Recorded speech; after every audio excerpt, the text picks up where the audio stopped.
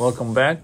We'll have a short video on the laws of Pesach. So we're holding in the section of the Alter Rebbe Shulchan Aruch laws of Pesach, section 432, Halacha Dalet.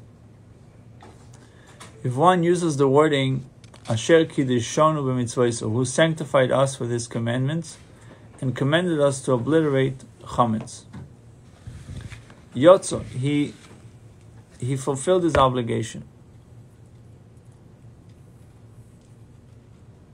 Right? Yeah. Commanded us concerning the obliteration of the chametz. He nevertheless fulfills his obligation, and he is not required to recite another blessing. Similar laws applies regarding other mitzvahs over which a blessing should be recited with the wording concerning for example, concerning the eating of matzah, or concerning eating of maror. If one recited a blessing over matzah or more using the word to eat matzah or to eat maror, he fulfills his obligation.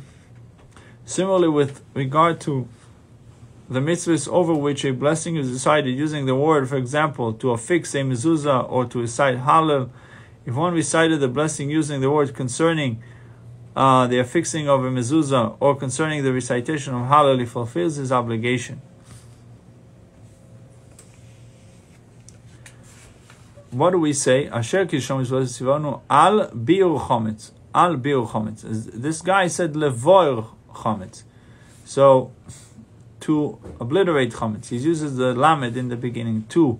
So, Alter Rebbe tells us that anything that is used with a lamed in the beginning, instead of al achilas matzah, the mitzvah of eating matzah, or al achilas mor, he says le'echol matzah in the present tense, or poel, active tense, telling I'm eating it. Le'echol matzah, le'echol mor, likva mezuzah, likro es halal. All these examples, or likro es halal.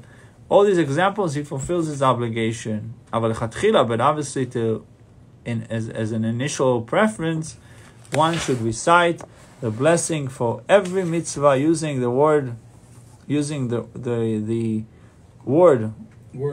wording ordained by the sages, to do exactly like the nusach, the rationale for the variations in the wording for the blessing over the mitzvahs is explained by the scholars of the earlier generations. Consult this work, or consult their work. So we have to make sure we say it the way it's supposed to be done. If by mistake you said likroi, or